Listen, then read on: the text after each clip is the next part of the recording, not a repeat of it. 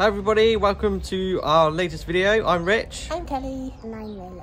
And we are Wonder Adventures. Hey, this week's video we're going to be doing a little experiment. Basically, we are going to tint one of our glass windows and the other one we are going to paint it, and we're going to see which method works the best. Sounds crazy, but you'll see. We're also going to be insulating our walls and sound deadening today. And we've got some questions for you and things to share throughout the video. So thank you for watching. If you're new here, do consider subscribing. If you're returning here, thank you so much. You're ever so mega, and we love your comments and love your help. So hope you enjoy. Let's get on with it. Ew, look how gross these windows are. It's disgusting. I don't know why I'm laughing about it. Rich is using his toothbrush. It's okay, I'm using activated charcoal. We're just cleaning the windows so we can reseal them because they all leak.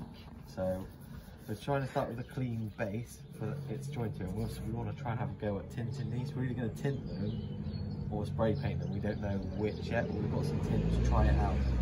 So, wish us luck. We've never done it before, so we're just like going to be guessing. What is this? Some kind of clay? So this is like automotive clay bar.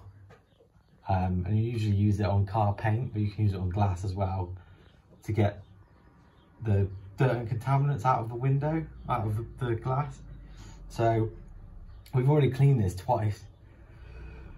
And now I'm claying it, and you can see the crud that's come out of the glass. So that's just by wiping it over. And we're doing this just before we attempt to do our tinting. So we have got a few sort of scorch marks in here from the grinder, so for anyone doing it in the future, cover up your windows. That's what we should have done. That's what we should have done. Didn't think of it at the time, to be honest.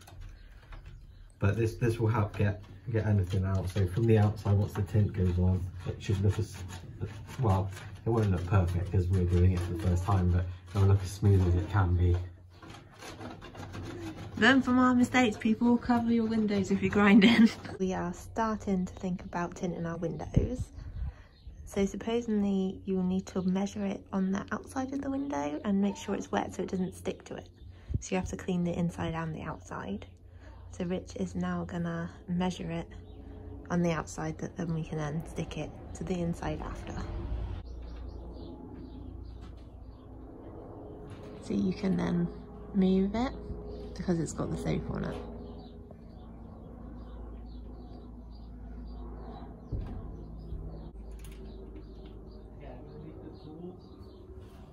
Oh, we bought this little cutting tool, and he's going to cut it to size hopefully now.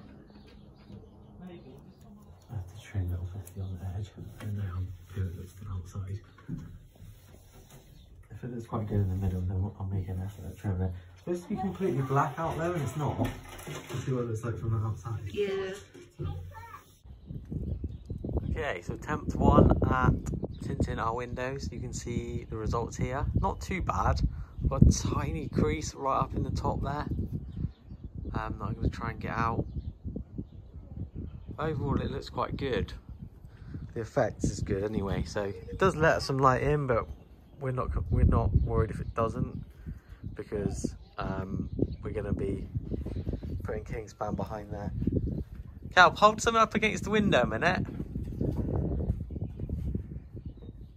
So there's a big piece of Kingspan up against the window. You can't actually see it though on camera, so it kind of proves the point that it'll work. It'll block out anything that we put up against it. If I really hold up against it, you can maybe just about see it. So yeah, that's our first window done. Okay, seal up the windows. I've used this arbomast stuff, recommended to us by Slowly Wild on Instagram. Mega couple, go and follow them. I'll leave a link down below. So this stuff is used on modern day windscreens. Basically is a sealant that is flexible and doesn't ever fully harden. So what I've done is I've taped up windows and gone around the edge with a small bead, and then I've used this profiler tool to basically supplement the seal that was already there. Now on my windows, in this corner down here where this rust is, which I'm going to treat on another day, Let me just point out to you, let's put that down. Here, there was a clear break in the seal of about 1 centimetre. So I've recreated the seal using that. And I'm hoping that that's going to solve our leak. These holes here are to let condensation out. Now, tomorrow, once this has gone off, I'm going to check to see if that's solved the leak. If not, I may seal those up because we're going to be sealing up behind the glass anyway. Obviously, these aren't unique to most Mercedes Varios, but we've sealed this one out. It looks good. And we're hoping that this will stop the leak. Okay, it's Monday morning. I'm off work this week and I'm going to be trying to get a few jobs done. Yesterday did this back window tint, and today I'm going to try and seal up the other windows, but I still have a leak and I'm suspecting it is to do with this. So I'm going to, I hope not to do this for the minute. I'm going to bite the bullet and repair this now and then seal up all around the frame. I've sanded that back a little bit. I reckon that this is an old repair, so a repair that's probably been made when the bus was resprayed before, and when they did it, perhaps they didn't clean it back as well as it should have been cleaned back. The reason I say that is you can see there where that pitted metal is, there's still white paint there, so they kind of just sanded it back a little bit, I think, and then just gone over it with black. So what I'm going to do is just take a little bit of time to clean that right back now, and then treat it with some Genolite. I'm going to undercoat that and fill it, and then overcoat it, so it'll be nice and protected and it'll stop it from rusting again. I put 2 coats of rust encapsulator from Buzzworld on there, so that's like a self-etching primer, and then I finished it off with a top layer primer for the time being, and later in the summer we'll paint over this. Now, I did a pretty good job, if I do say so myself, of tinting our first window, but John and Kerry do with 2K paint, and I'm going to do an experiment with this sheet of glass here. Sheet of glass with some bird muck. Let's see how that comes out. My test piece of glass. I really should have cleaned the outside of the glass, but yeah, that's kind of the effect you'll get. God, that's filthy. Let's crack on with the actual window painting. So yeah, I did get a bit of orange peel on the inside, but with the next guy, you know, I just won't apply thinner coats. On the outside though, it looks fine. Well, it looks really good on the outside, so yeah, pleased with that. So obviously this window is not painted, has a big bird poo on it though. And this one I have. So again, there's some stuff on the outside of the window. There's some sealant here and so on and so forth, but you can see that that's completely blacked out now, which for us is ideal because we're going to insulate over that. So we're not going to be wanting to look out of that window ever anyway. You can see the effect there on the back window. Really need to clean the bus, it's disgusting. Yeah, I'm really pleased with that, how that's come out. What we're going to do next is segment off part of this window, so halfway down and across, to basically cut off the bedroom so we can insulate the whole bedroom. And then these 2 windows here, we're going to do half of the window, well, probably about, I would say 1/3 of the window, like a slither across, and the same on the one next to it, and that's for our splashback for our kitchen. These guys are like our new best friends. They like actually come and watch us working on the bus, and yesterday one of them even came in the bus and was like walking around, like just watching, like, what are you doing? Like, make sure you take those joints right. Oh man, you've done that wrong. Oh Rich, what are you doing, mate? Oh, that's bad, you've left that bad. Oh mate, I am disappointed in you. Oh mate, I'm out of here. This is rubbish watching. So you may have noticed that the bus is full of this sort of red glue. I've got some on my beard. We're not actually going to remove that. So I've heated it up and determined that it doesn't smell. It's not doing any harm. It just looks unsightly. But one of the things I am going to make sure is completely removed is all the dirt that's sort of attached to it. So we've kind of got dirt, detritus, some sort of fibres from the fiberglass on there. So what I'm going to do is work my way along the bus and just clean all of that off now. So that's what I'm doing today. It's not very glamorous, but you know, if you've been following our channel for a while, you know that we show you everything, because this is just the reality of van build. Not everything is like super exciting. This is one of the things that we've had to do, and people don't usually show it. You know, it's just, you could spend hours and hours doing this sort of stuff and not realise it. So yeah, this is why we share this stuff, so hopefully you find it helpful.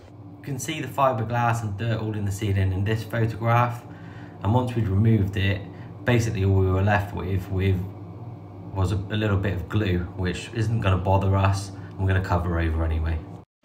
We have some leftover sound deadening from when we did both of our classic minis, so we're going to see if it is enough. And of course, Great British weather, it's raining, but we'll be able to see if our windows are still leaking, I guess.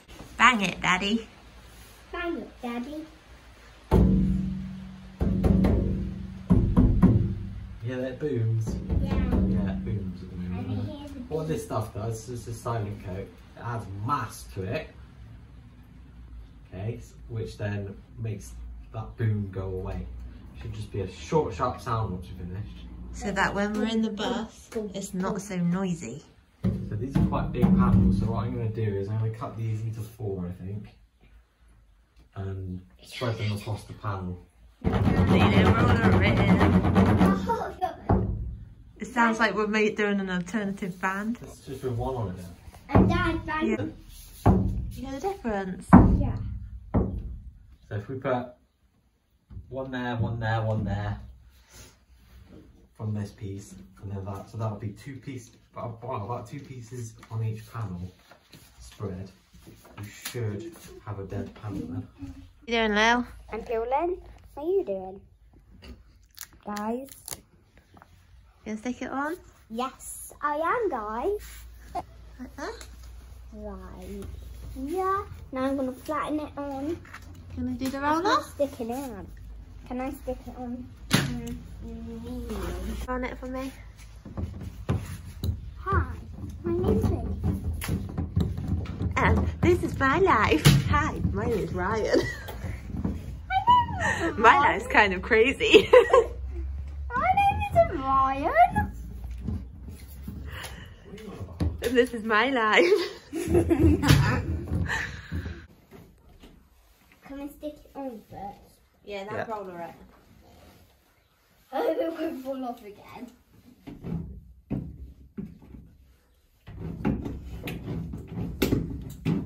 Done. Daddy's gonna clean up.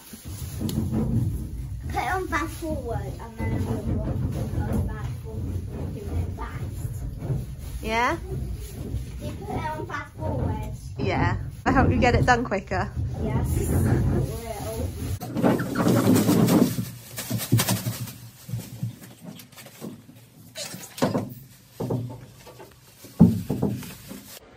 It's quite a cold day today, so I'm just going to go around and gently heat up the sound deadening and roller it down again, just to make sure it's adhered. So most of it is really well adhered, but I noticed a couple of the corners lifting off, so I'm just going to make sure I go over them, and we know that that won't ever come off. So yeah, you can see these ones I've gone over, and there's no way that they're ever going to come off now. So I've squashed them down. Here's one here, you can see that it might. So what I'm going to do is get my heat gun on the low setting. You don't need to apply much heat to this stuff, like not much at all, to be honest.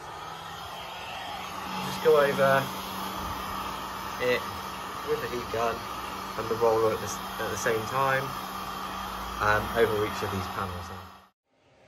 So yeah, just the rest of the bus to do. I'm gonna get on with that now. I'm using a heat gun on lower setting. You could just use a hairdryer, to be honest. And storing this stuff in the house where it's warm before you use it would help as well. I stored mine in the garage, which, you know, it's cold out here today. So yeah, that's what I'm up to at this second. Daddy's got a little helper today. It's me. Who are you? Me. Oh. Hello there. Pass it on over. You go. Thank you. I know that'll help that. I think you are. Short guy problems, roller and sealant on the baby stall. Thank you. I'm going to pick up the next one while you're up there. That was quick. I know how to be quick. These are obviously a big piece of metal, so we want to make sure that they are also sound deadened. We're going to put a couple of bits on there before we cover them over.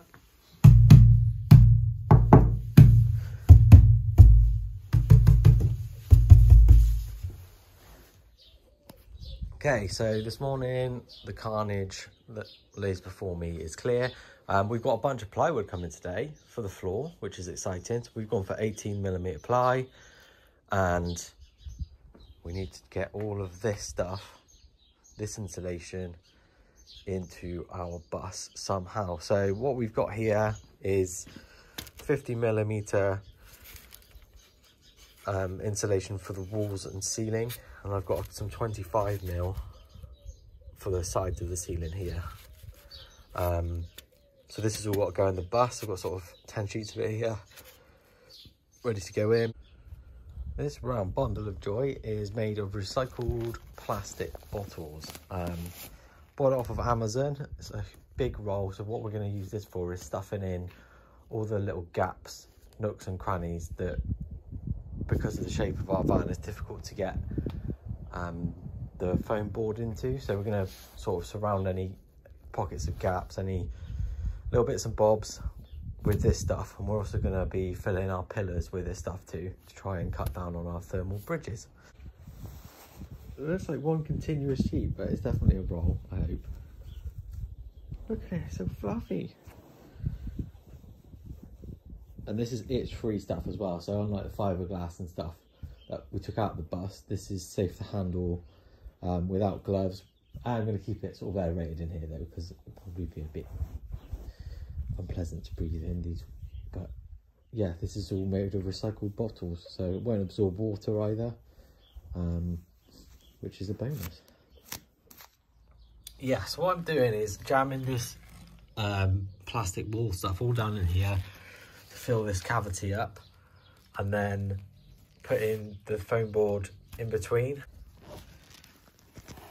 Stuffing it in. Stuffing it in.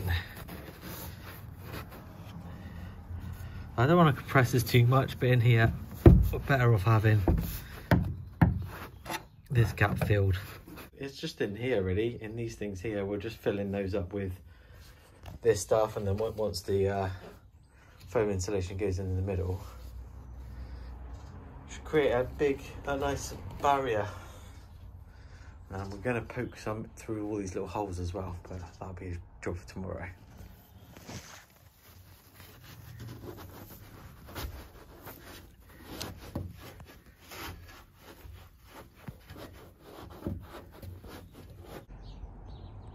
This is our new floor. So this is eucalyptus centered plywood, some marine plywood for our top level floor.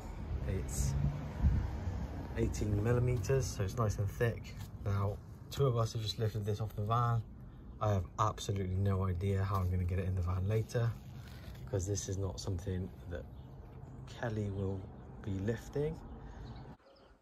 Here comes Kelly, coming to inspect the insulation so far. It's not going great, but we're still insulating. Okay, so spaceship mode is beginning. We've got some big sheets in now. I'm going to carry on with this tomorrow. So I've just got this one to finish down here. This one I'm going to leave for now, because we're going to be putting in our water heater here. And then we'll be ready to take this up and then insulate the ceiling. But once we've taped all this side up, we are going to lay our plywood floor on top of this king span. So there was a squeaking in the bus when I put this insulation in. Now, because of the beams we've got in here, I've had to put it in a couple of pieces. So I put it in over the wheel arches all in neatly, and there's a squeaking sound. And it's like squeak, squeak, squeak, squeak, squeak, squeak, squeak every time I'm moving around the bus, and I'm like, That's really annoying, and I wish I hadn't bought this insulation. So I ripped all the insulation out. The squeaking's still there. Now, what else has happened in the last hour? Cal, what else has happened in the last hour? We've had some of our plywood for the floor delivered. And where's the plywood of the floor? On the side of the bus. It was this, squeaking up against the bus, against the pallet when he moved up and down. You can't hear it now because we put this bit of plastic behind so the bus don't get damaged, but that's what it was. Poor Rich, it's nearly broken him. I was like, let's get wool, let's do all the wool insulation instead. This stuff's rubbish. There were some swears that rhyme with duck. There were some swears that rhyme with duck. And it wasn't even the duck's fault. And anyway, it's not the insulation, it's all okay. I'm going to carry on with it now. But yeah. Fun times. Fun times. So, a normal person would just carry it in, but it's so heavy I can't lift it. So we put a new way. Go on then. Ready?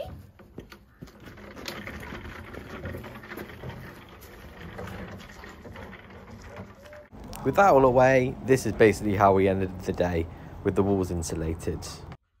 And this is basically the end state. So we've taped all of the joints now, all the way up to the back, on both sides.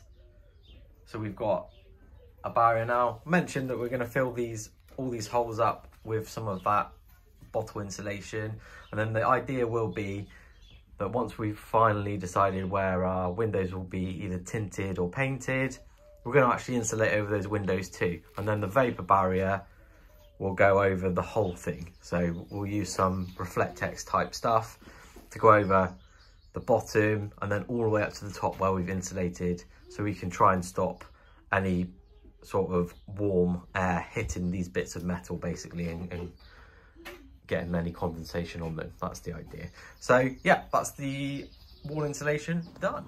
So all the help that you've been giving us and all of the questions that you've answered for us has been really, really helpful. We're at a stage now where we're planning the next stage, and it's like a huge task. So we've come up with a potential idea for a video, but we want to know if you'd be interested in taking part in it or not. So basically we thought we could talk through what our next step of our plans are, and we could ask you loads of questions to get your advice on it. And it's going to be a live video, so you could potentially watch it live with us and then ask us questions as we're making the video. And then we'll obviously set it up so if you can't make it at that time, you know, you can see it. Yeah, you can watch it just as you're watching this now. And we're thinking we'll structure it so, you know, we can reveal some of the plans of what we've got coming up, ask you guys any questions because we found that so helpful, and then just maybe share some of the updates from that build week too. Let us know what you think. Is it a good idea or not? Be honest. Thank you so much for your help and advice on the flooring last week. We think we know what we're going to do now, but we'll let you know that in a future video. But very excitingly, we now have our ultra safety floor samples come in. I couldn't remember the name then. And here they are. 1, 2, 3 or 4. Let us know your favourites. And we're coming to the end of the video now, so we want to say thank you so much for watching, and please like, comment and subscribe because it means so much to us and we love reading all your comments. 1, 2, 3. Bye! Cheers. In this week's update, we've got a little bit of an eclectic mix. There's 2 cats and a dog. We'll film that again. Okay. Oh.